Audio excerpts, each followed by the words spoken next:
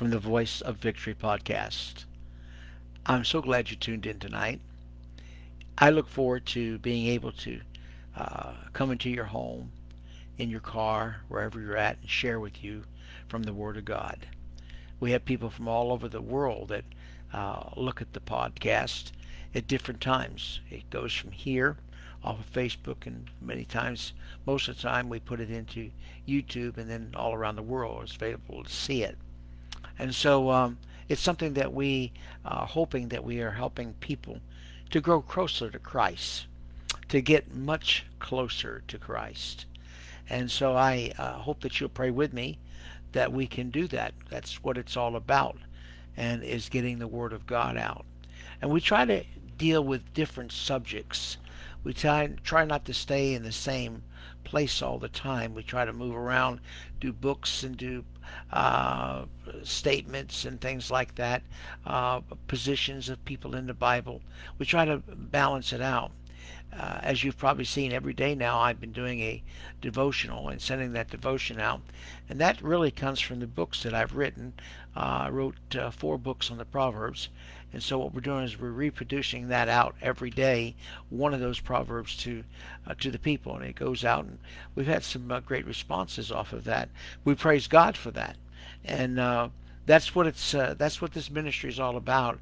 It's a helps ministry to help other people. We have churches around the world. We have people that I have ministered to over the years, overseas in the Philippines, in Guatemala. We have them in Ukraine. We have them all over the world that watch this podcast. Not at the same time you're watching it, or right now live, but at some point they're watching it, they turn it on and look back at it. And we praise God that it's getting out to people like that. And we don't know how many. We really don't try to keep up with that, but we do know that we are reaching several people. And then we added here about 3 months ago, we added, and most people don't like this, we added TikTok, and we put something together into that on a basis of biblical principles on what we're doing as a nation, where our nation's heading, and the problems that we have. And that's on another side, that's on another venue, and that is more of a secular, but it does deal with the everyday problems that we have. And we're hoping that we're able to help individuals. I'm going to be doing something on TikTok here, and sometime this evening, on the matter of reparation, and I want you to pray about that, because it's become a big thing that some people think that they need to be paid for what their parents or grandparents or great-grandparents went through. What a stupid thing to say, is they want to be paid for that. They haven't earned anything, not a thing. Maybe their grandparents did, but they haven't earned a thing.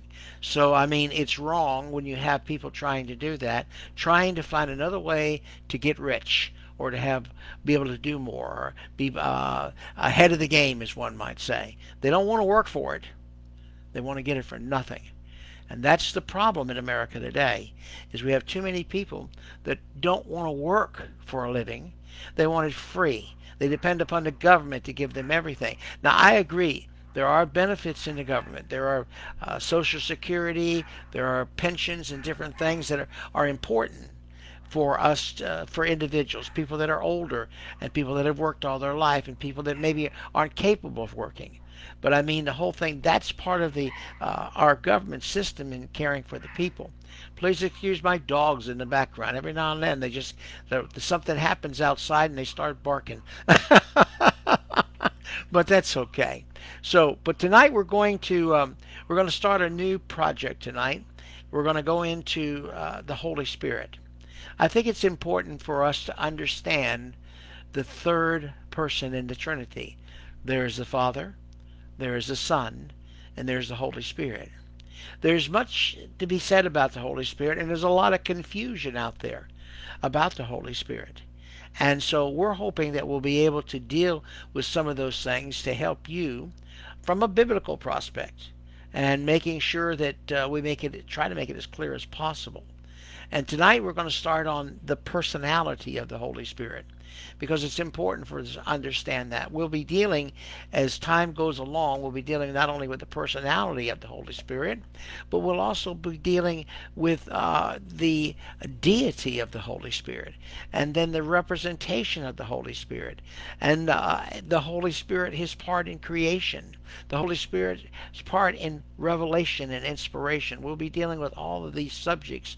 So, and they'll be at each one of the each time that I do this, whether it be Sunday night or Sunday or a Wednesday night, but we'll be doing it. So pray for us as we try to make this available. We're hoping to put this into a full series that people around the world can use in their home for Bible studies.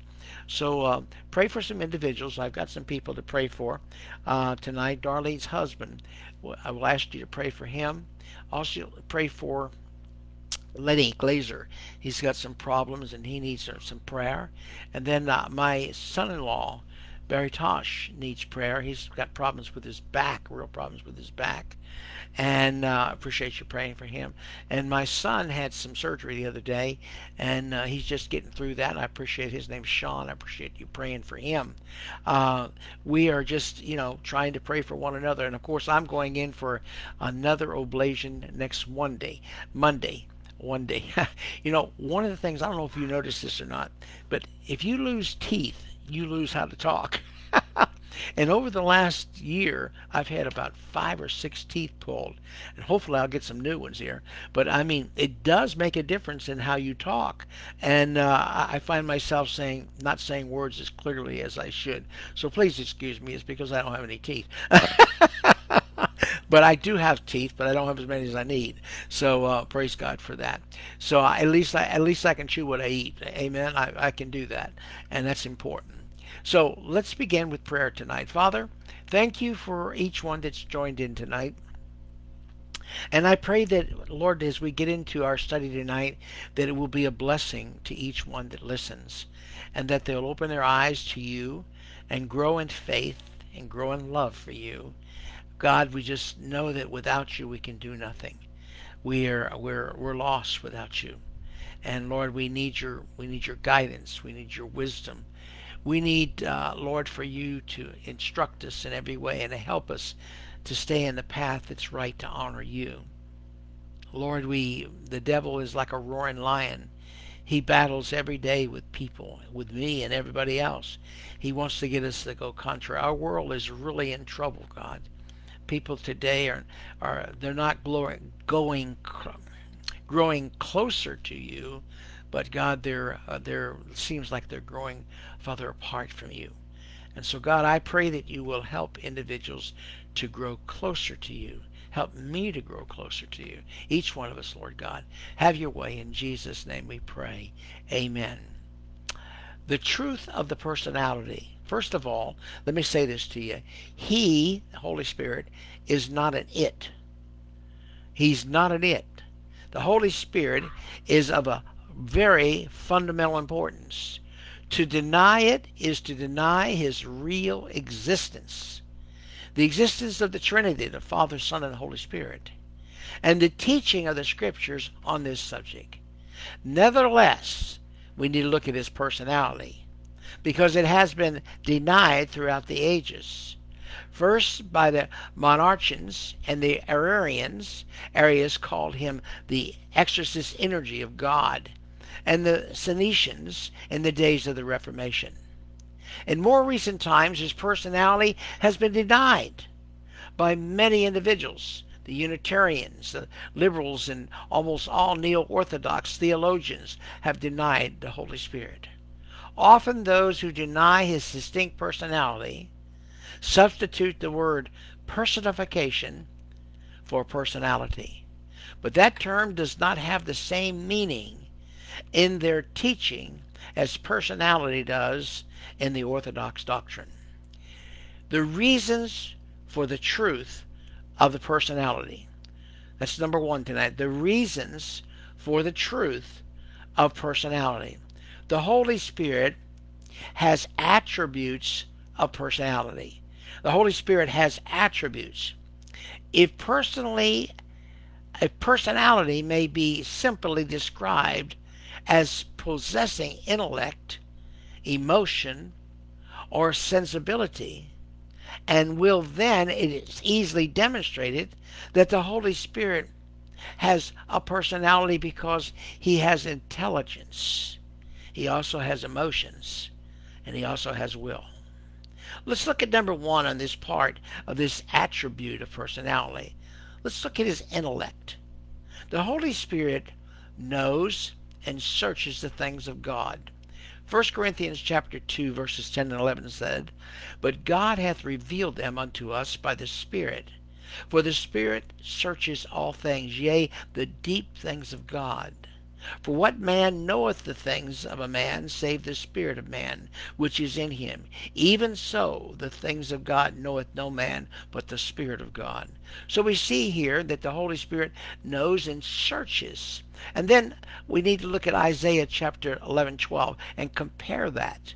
Isaiah 11:2 rather, I'm sorry. "And the Spirit of the Lord shall rest upon him, the Spirit of wisdom and understanding, the Spirit of counsel and might, the Spirit of knowledge and of the fear of the Lord." Let's look at those things just for a moment, please. The Spirit and the Spirit of the Lord shall rest upon him. That's us. The Spirit of wisdom and understanding, the Spirit of counsel and might, the Spirit of knowledge and of fear of the Lord. The Holy Spirit plays a big part in our relationship with God.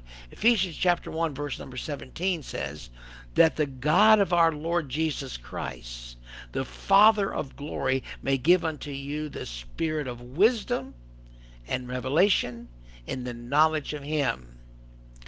Also, he said to possess a mind. He says that we are to possess a mind. Romans chapter 8 verse 27. "And he that searches the heart knoweth what is the mind of the Spirit, because he maketh intercession for the saints according to the will of God." So the Holy Spirit has a mind. He's able to teach people, 1 Corinthians chapter 2 verse number 13, which things also we speak, not in words, but I lost my place here. "Not in words which man's wisdom teacheth, but which the Holy Ghost teacheth, comparing spiritual things with spiritual." So we see that he is able to teach us. He's able to guide us. And then all these activities stem from this involving intelligence that the Holy Spirit has. He's intelligent. And then number two, he has emotions and and sensibility. He has emotions or sensibility. The fact that the Spirit show that the Holy Spirit has feelings is a further proof of his personality.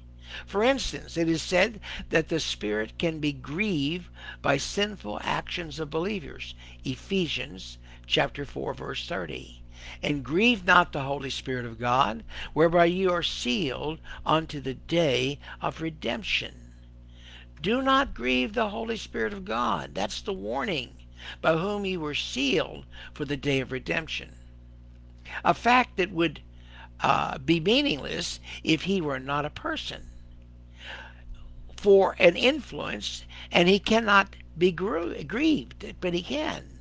In another place, Paul bases an exhortation on the believers in Rome to pray with him and for him and the love of the Spirit. Romans chapter 15:30. "Now I beseech you, brethren, for the Lord Jesus Christ's sake, and for the love of the Spirit, that ye strive together with me in your prayers of God for me." Here, Paul is praying for the spirit of love in individuals.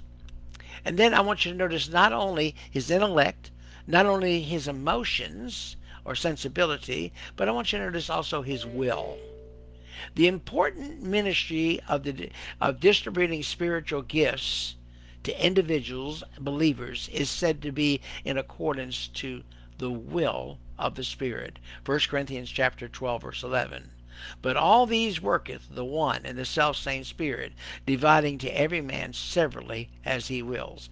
God gives to us the gifts that we need to do through the Holy Spirit.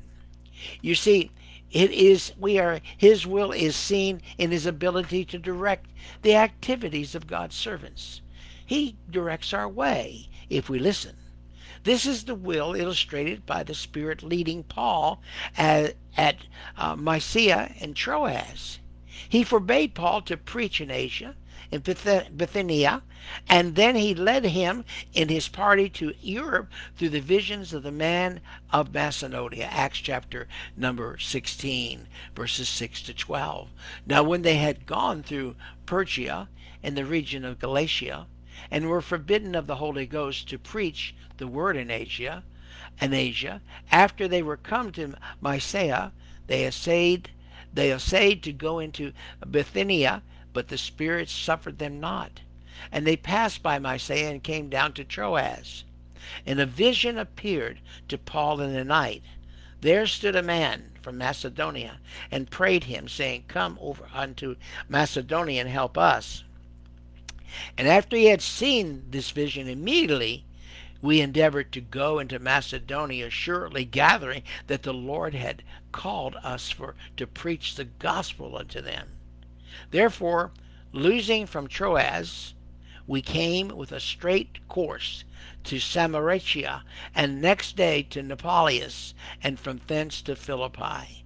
My friends, you see, the Holy Spirit was guiding. He sent someone to guide Paul. In addition to these particulars, the entire doctrine of the deity of the Spirit is further proof of his personality. It's further proof of what he stands for. The Holy Spirit, and we'll get into some of this a little later as we continue, the Holy Spirit performs the actions of personality. Number two, the Holy Spirit performs the actions of personality. Actions are attributed to the Holy Spirit that cannot be attributed to a mere thing or influence or personification or power or imagination. Such actions then must be those of a person, thus proving the personality of the Holy Spirit. Number one, the Spirit teaches, but the helper of the Holy Spirit, whom the Father will send in my name, he will teach you all things and bring you to remembrance all that I said to you. John 14:26. But the Comforter, which is the Holy Ghost, whom the Father will send in my name, he shall teach you all things and bring all things to your remembrance whatsoever I have said unto you. So we see that the Spirit is a teacher. And then, number two, we see that the Spirit testifies or witnesses. When the Helper comes, whom I will send to you from the Father, that is the Spirit of truth, who proceeds from the Father, he will bear witness of me. John 15:26. But when the Comforter is come, whom I will send unto you, the Father, even the Spirit of truth, which proceeded from the Father, he shall testify of me. The Spirit himself testifies with our spirit that we are the children of God. Romans chapter 8, verse number 16. The Spirit itself beareth witness with our spirit that we are the children of God. People who are filled with the Spirit, have the Spirit, you can sense that if you have the Spirit. And then not only does the Spirit teach, not only does the Spirit testify, but the Spirit also guides. For all who are being led by the Spirit of God, these are the sons of God. Romans 8:14. For as many as are led by the Spirit of God, they are the sons of God. And not only does he guide, but the Spirit convicts or convinces individuals. He convicts or convinces individual. But I tell you the truth. It is to your advantage that I go away. For if I do not go away, the Helper will not come to you. But if I go, I will send him to you. And he, when he cometh, will convict the world concerning sin and righteousness and judgment. John chapter 16, verses 7 and 8. Nevertheless, I tell you the truth. It is expedient for you that I go away. For if I go not away, the Comforter will not come unto you. But if I depart, I will send him unto you. And when he is come, he will reprove the world of sin and of righteousness and of judgment. We have to understand this is really, really important too. God came in the Old Testament and he spoke to man. And then we see that Jesus came in the New Testament and he dealt with man and died for man. And then Jesus said, I will not leave you comfortless. I will send you the Holy Spirit. There is the Father, Son, and Holy Spirit in action. Right now, the Holy Spirit has been guiding us ever since Jesus came and ascended up to heaven. And when he's finished, then of course Jesus will come back. Now the Spirit restrains. Then the Lord said, my spirit shall not strive with men forever, because he is also is flesh. Nevertheless his days shall be 120 years. That's interesting when you think about that. John 16 verses 7. Genesis chapter 6 verse number 3. And the Lord said, my spirit shall not always strive with man, for that he is also his flesh, yet his days shall be 120 years. Then there's the next one, which after the Spirit restrains, the Spirit commands and directs people. The Spirit commands and directs people.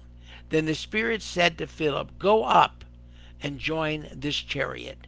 Acts chapter 8 verse 29. Then the Spirit said unto him, go near and join thyself to this chariot. The Spirit commands and directs. The Holy Spirit is a silent but still voice that speaks to individuals, telling them what they need to do. If you listen, if you really listen to the Holy Spirit, you will hear him speaking to you. Now, it's not an audible thing. It's not something he comes up and yells in your face. It is in a subconscious way he speaks to you. And then we see that the Spirit performs miracles. When they came up out of the water, the Spirit of the Lord snatched Philip away, and the eunuch saw him no more, but went his way rejoicing.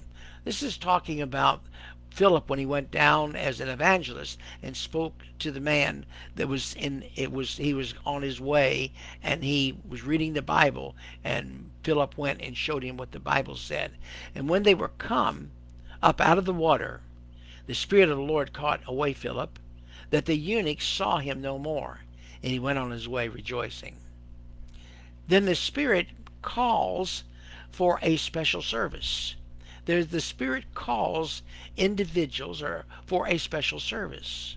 While they were ministering to the Lord and fasting, the Holy Spirit said, set apart for me Barnabas and Saul for the work to which I have called them. Acts 13:2. You see, Paul and Barnabas were called by the Holy Spirit, set apart as missionaries to go into the uttermost parts of the world. Then we see not only that the Spirit calls people for a special service, but we see that the Spirit sends forth into Christian service. So being sent out by the Holy Spirit, they went down to Seleucia, and from there sailed to Cyprus. Acts chapter 13:4. Once again, he gives direction.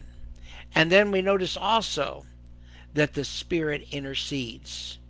In the same way, the Spirit also helps our weakness, for we do know how to pray as we should, but the Spirit himself intercedes for us with groanings too deep for the words. Romans chapter 8 verse 26. Likewise, the Spirit also helpeth our infirmities, for we know not we know not what we should pray for as we ought, but the Spirit itself maketh intercession for us with groanings which cannot be uttered. He intercedes for us. He prays for us. Granted, some of these actions can be formed by intimate or impersonal objects. For example, a book can teach, a plaque can testify, a map can guide. But behind such impersonal objects are the persons who were involved in creating the impersonal or inanimate object. These examples are therefore legitimate evidence for the personality of the Holy Spirit. The Holy Spirit performs the actions of personality. He does that through the Spirit teaches, the Spirit testifies, the Spirit guides, the Spirit convicts or convinces, the Spirit restrains, the Spirit commands and directs people.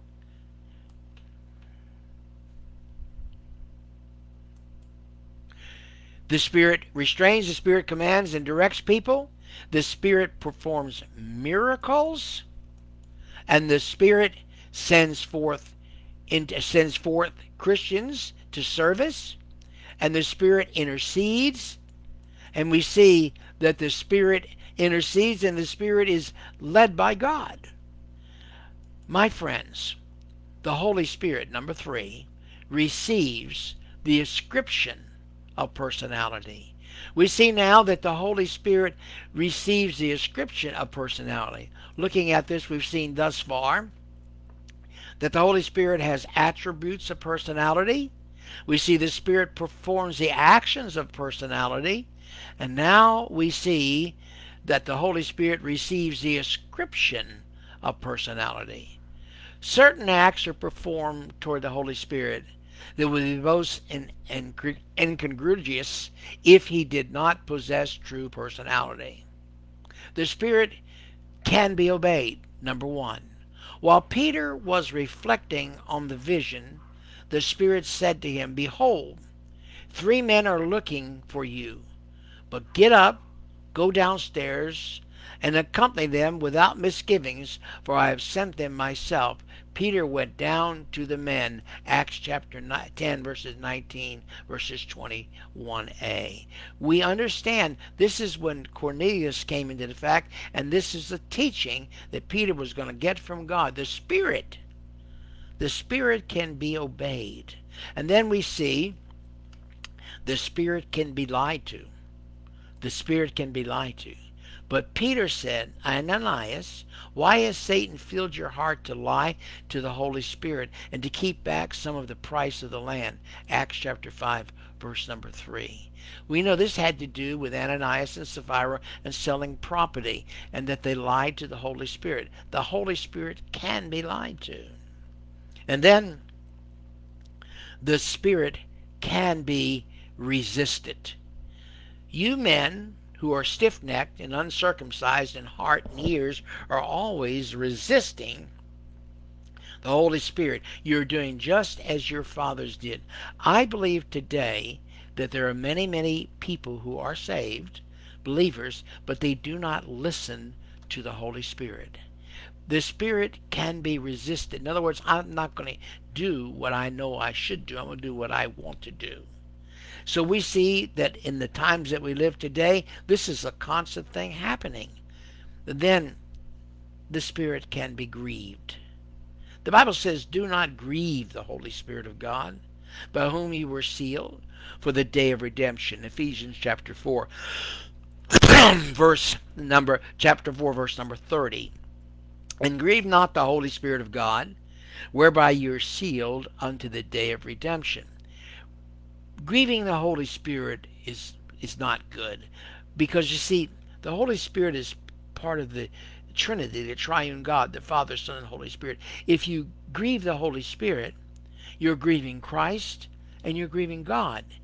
So you have to listen. He has been sent here to be with us during this time period until Jesus comes again. The Holy Spirit is Christ, is God. All 3 are one. Then the Spirit can be reverenced. The Spirit can be reverenced. "Do not cast me away from your presence, and do not take your Holy Spirit from me." Psalm 51:11. "Cast me not away from thy presence, and take not thy Holy Spirit from me." The Spirit can be blasphemed. "Therefore I say unto you, any sin and blasphemy shall be forgiven people, but blasphemy against the Spirit shall not be given. Matthew chapter 12, verse 31. Wherefore I say unto you, all manner of sin and blasphemy shall be forgiven unto men, but the blasphemy against the Holy Spirit shall not be forgiven unto men. They call that the sin unto death, where if the person blasphemes the Holy Spirit. I believe what that basically boils down is refusal. When the man refuses God, refuses the Holy Spirit, I believe that God will not tolerate that. That's at the point whereby the person has no chance to get into heaven because they've blasphemed the Holy Spirit. The Spirit can be outraged. Not only can he be blasphemed, but he can be outraged. How much severer punishment do you think he will deserve who has trampled underfoot the Son of God, and has regarded us unclean, the blood of the covenant by which he was sanctified, and has insulted the Spirit of grace? Hebrews chapter 10, verse 29. I believe that the Spirit can be outraged. I believe we can really upset the Holy Spirit, and he can get very upset. As stated, to act in these various ways toward an influence would be unheard of. These acts therefore ascribe personality to one toward whom they are performed, the Holy Spirit. Because of the Holy Spirit is not an it, he's part of the Trinity, then he is to be dealt with just like you deal with God and like you deal with Christ. Now, the Holy Spirit contradicts the accidents of personality. The accidents of personality. The accidents refers to the rudiments of grammar. The Greek word for spirit is pneuma, from which we derive English words that have to do with air, such as pneumatic, pneumotia, and neuter gender words. According to every normal rule of grammar, and any pronoun that would be substituted for the neuter noun would itself have to be neuter.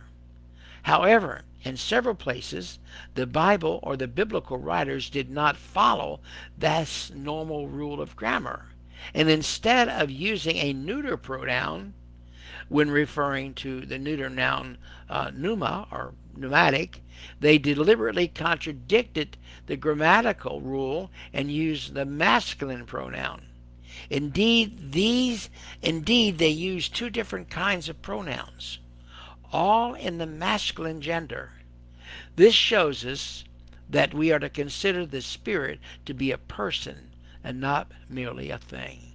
The Holy Spirit is a person of the Trinity. That's what he is, three persons in one. John 16, verses 13 and 14 say this: Howbeit, when he, the Spirit of truth, is come, he will guide you into all truth. For he shall not speak of himself, but whatsoever he shall hear, that shall he speak, and he will show you things to come. He shall glorify me, for he shall receive of mine, and shall show it unto you. We see in John that here is the masculine demonstration of pronouns occurring, referring to the Spirit. Some explain the gender of the pronoun as referring back to the masculine word helper. However, this is less likely, since Spirit is the nearer antecedent. Ephesians chapter 1, verse 14. Which is the earnestness of our inheritance unto the redemption of the purchased possession, unto the praise of his glory. In this passage, the masculine relative pronoun is used for the neuter noun pneumatic or pneuma, spirit, pneumatic spirit. Relative pronouns are translated who if masculine or feminine, and which it if neutered. The masculine pronoun in the Greek is the first word in the verse, who is given as a pledge of our inheritance with a view to the redemption of God-owned possession, to praise of his glory. It refers back to the Holy Spirit. Verse 13, in whom ye also trusted, after that ye heard the word of truth, the gospel of your salvation, in whom also after that ye believe, ye were sealed with the Holy Spirit of promise. These departures from the normal rules of grammar in connection with the use of several kinds of pronouns are evidence that for John and Paul the Holy Spirit was more than mere influence. He was a person. He was a person. Now let's look at the ramifications of the truth of personality. The ramifications of the truth of his personality. Those who argue against the personality of the Holy Spirit often err in their basic definition of personality. They define it by what is known as of human personality. But all human personality is imperfect. God alone has a perfect personality. So any definition of truth or true personality must start from the study of God's character. Usually those who deny the personality of the Holy Spirit do not deny the personality of God the Father, and sometimes do not deny that of the Son either. Therefore, if the Holy Spirit is shown to be God, then he has also been demonstrated as the Holy Spirit has a personality according to the God-oriented definition of personality. It is a false assumption, my friends, to suppose that the perfect personality exists in any human being. We're not perfect. Of course, it goes without saying that the true personality needs not necessarily involve corporal or possessing the physical body. For example, when people die, they do not cease to be a person even though they no longer possess the physical body. In relationship to other persons, let's look at that for a moment. If the Holy Spirit has personality, then one would expect to find him related to other persons as a separate and indefinable personality. Such is the case in the following examples that I'm going to share. The apostles. He related to the apostles as if he has a personality, though divine, just as they did, though human. At the same time, he distinguished them from a separate person. For it seemed good to the Holy Spirit and to us to lay upon you no greater burden than these essentials. Acts chapter 15, verse 28. It would seem quite unnatural thus to associate him with the apostles if he were just mere influence or force. The Lord Jesus Christ. We look at the apostles, now we look at the Lord Jesus Christ. He is related to Christ in such a way that if the Lord has personality, it must be concluded that the Spirit does too. At the same time, the Spirit is distinguished from Christ so that we know that we are not the same person. He will glorify me, he says. He will take of mine and will disclose it to you. What he does will take, the Holy Spirit take from God and give it to you. John 16:4. He shall glorify me, for he shall receive of mine and shall show it unto you. Then there's the other persons of the Trinity. The Holy Spirit is also related to both of the other persons of the Trinity in such a way to indicate personality. In the passage where this occurs, it would be completely unnatural to regard the Spirit as a thing while understanding the Father and the Son as a person. The baptismal formula is the name of the Father and of the Son and the Holy Spirit, Matthew 28:19. Not only does this association of the Spirit with the Father and the Son argue for the Spirit's personality, But the use of the word name in a singular also indicate that he is a person, just as others are. The apostolic benediction leads to the same conclusion. The grace of the Lord Jesus Christ and the love of God and the fellowship of the Holy Spirit be with you. 2 Corinthians chapter 13, verse 14. The grace of the Lord Jesus Christ and the love of God and the communion of the Holy Ghost be with you. Amen. Then we see not only the other persons of the Trinity, but now we also see his own power. Further, the Holy Spirit is related to his own power, and yet distinguished from it, so that one may conclude that the Spirit is only power. And Jesus returned to Galilee in the power of the Spirit. Luke chapter 4, verse number 14. A verse like this leads one to understand that the Spirit is a person who has power, and not the Spirit is simply powerful force or thing. Other examples of this distinction between the Spirit as a person and that person's power are found in Luke chapter 1, verse 35. Look with me there. And the angel answered and said unto her, The Holy Ghost shall come upon thee, and the power of the highest shall overshadow thee, and therefore also that holy thing which shall be born of thee shall be called the Son of God. That's in the virgin birth. Acts chapter 10, verse 38. How God anointed Jesus of Nazareth with the Holy Ghost and with power, who went about doing good and healing all that were oppressed of the devil, for God was with him. Now we look at in this relation to deity. We need to look in this relationship to deity. That's saying that just as Jesus Christ was deity, he was born of God, he was God. The personality of the Holy Spirit argues for the deity of the Holy Spirit for two reasons. First of all, the definition of personality. A proper definition of personality supports the fact of the deity of the Spirit. Then we see conjunction with other persons of the Trinity. The passage that proves personality name or other persons of the Trinity and such a close connection that they can be explained properly and fully only understanding that the Holy Spirit is a divine person, just as the Father and the Son are.